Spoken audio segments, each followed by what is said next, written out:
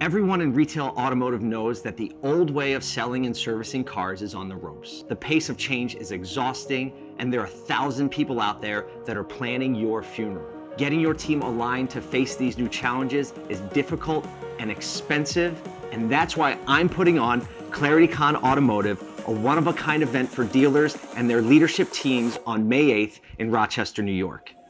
It's the perfect time to get your GMs, directors, marketing team, HR team, and any other person you view as a key player in your organization aligned.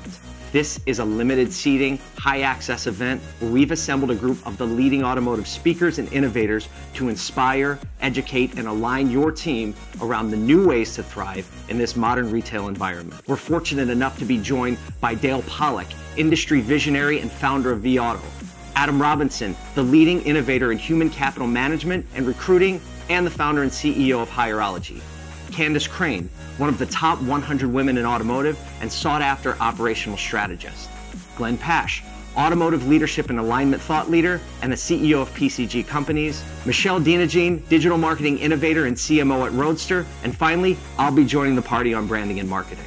This is a very rare opportunity to give your team access to people only typically seen at conferences that cost thousands and require extensive travel and days away from your store. And I mean real access. Through multiple fireside chats, we'll have interactive Q&A where you and your team can anonymously submit questions and get real, actionable answers, because that's what really moves the needle. Actionable alignment across your leadership team. Clarity.